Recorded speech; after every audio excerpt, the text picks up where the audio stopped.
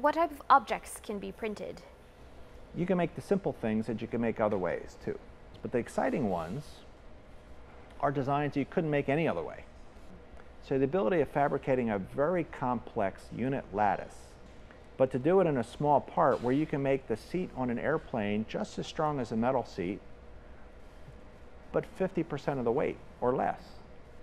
So you can think about the implications in fuel efficiencies in aerospace or your automobile, right? Or a crush panel on a car to deflect energy for better passenger safety. Now you can do designs you couldn't do any other way. Those, I think, are some of the most exciting use cases for us. Which material choices are available with clip?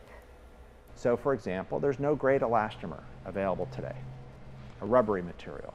You think about from the midsole of a sneaker to a soft cushion in a handheld device or a chair to a dampening component to absorb vibrations for an engine mount in a car.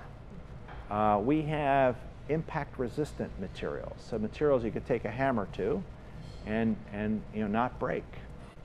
But we can go further, is that we have materials that could have the temperature, use temperature that could actually be under the hood of a car. And then, coming on the heels of all that, we've demonstrated the ability of making materials useful in medicine.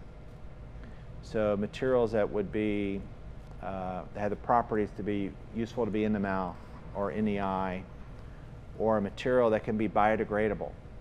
Which industry sector is the main target? We think automotive industry, we know firsthand we're going to have a big impact in. Aerospace is another really big one. And you think about somebody builds a big airplane, maybe they build 300 or 400 a year. That's not tens of millions, but all those parts are have to be injection molded. And there's a lot of tooling costs, and you're only building 300 or 400, right? So this is where a low to medium volume manufacturing is hugely beneficial if you don't have all those tooling costs and the expense of that.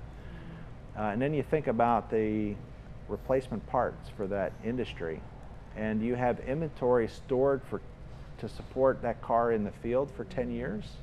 Those are two great industries, and I think athletics and athletic apparel is going to be enormous. And I think medical is going to be really impactful too.